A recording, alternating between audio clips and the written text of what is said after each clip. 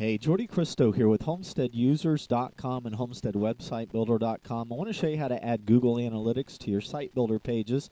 You already have a tracking system set up. It's called Real Tracker. If you go to your main Homestead account, not your site builder program, but your main account where you set up your domain names and email addresses and check your billing, in the middle of the page you're going to find a link that says check website statistics.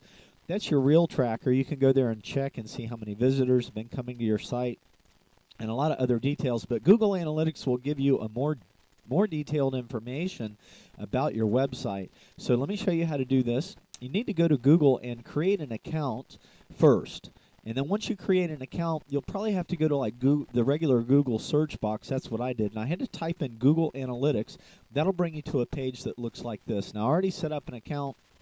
Let me just scroll through the pages here. You're going to be asked to sign up. And then once you do that, you'll have to verify the terms that you agree. And then after that, you're going to be given a special HTML tracking code, which is right here.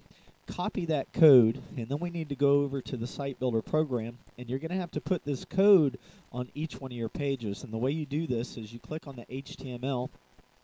It'll bring over a small box that looks like this, and then double-click on Enter or Paste HTML, and this is where you want to paste the code. Get rid of your HTML snippet and paste the code in there, and then once you do that, you can place this box anywhere on your page. Now, you have to add this code to each one of your site builder pages that you want Google to track. Now, let me explain to you the difference between the Real Tracker and the Google Analytics. One of the biggest differences is that Real Tracker is like real time. It's like right now, as soon as you log in, you're going to be able to see what your statistics are.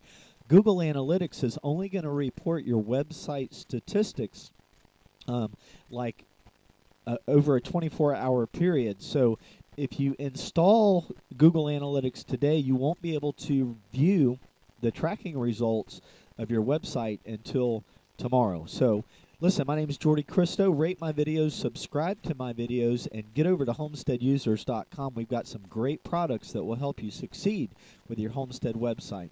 Have a great day.